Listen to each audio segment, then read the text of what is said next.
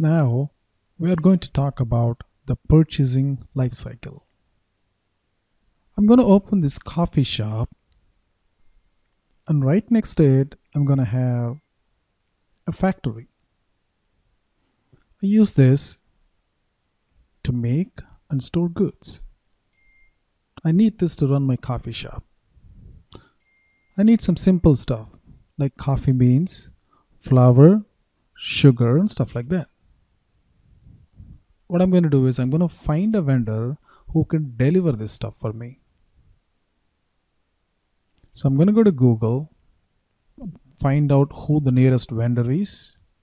Say, call him ABC Goods or ABC Foods. And I'm going to call him over the phone and say, I need flour, say 100 pounds. I need sugar, say 50 pounds. And I need coffee beans, say 20 pounds to start with. So this vendor is going to take some time to deliver the goods. Say in 5 days, he's going to deliver the goods. He's going to deliver flour, sugar, and coffee beans in the respective quantities. And somebody in the stores is going to receive them.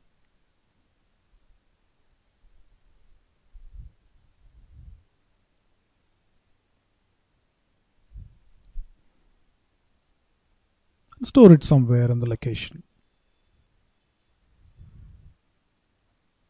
A couple of days later, he sends us a request. And that request is for payment.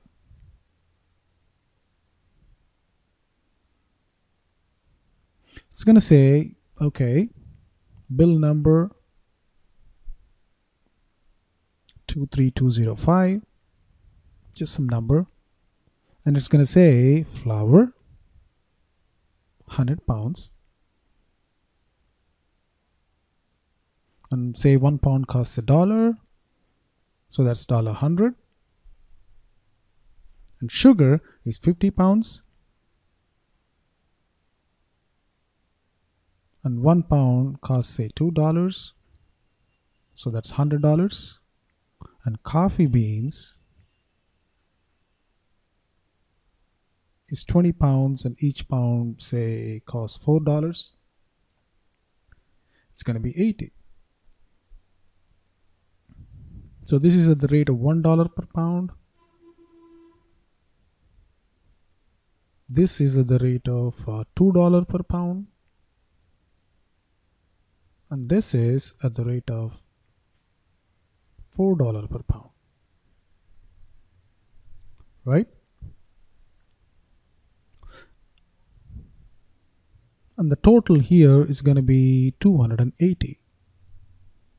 And say there's a tax of 10%, sales tax. That's going to be 28. And the total is going to be $308. That's what we should be paying this vendor. Again, this comes as a paper invoice or an email. And it comes to my address. And that's the request for payment. So I have some time to clear this invoice. As soon as it's sent, say this is sent on Jan 5th.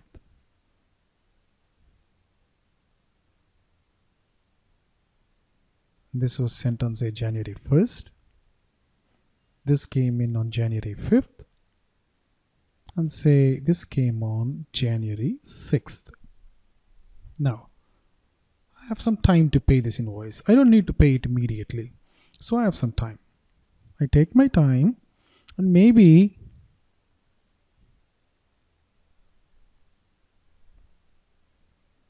on Jan, say 25th,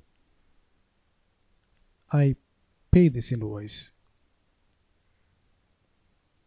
So what we are doing is basically sending a check or cash for $308.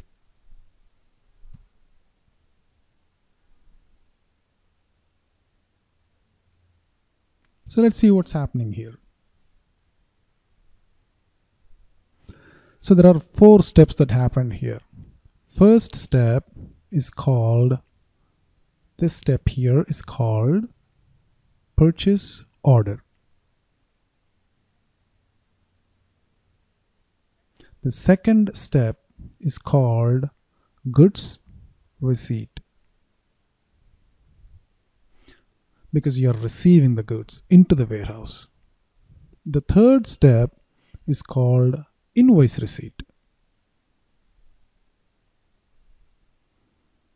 You receive the goods and now you receive the invoice.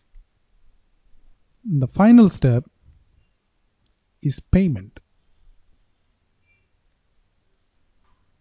Step number 1, 2, 3, and 4.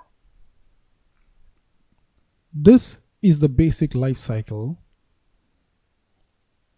of a purchase order.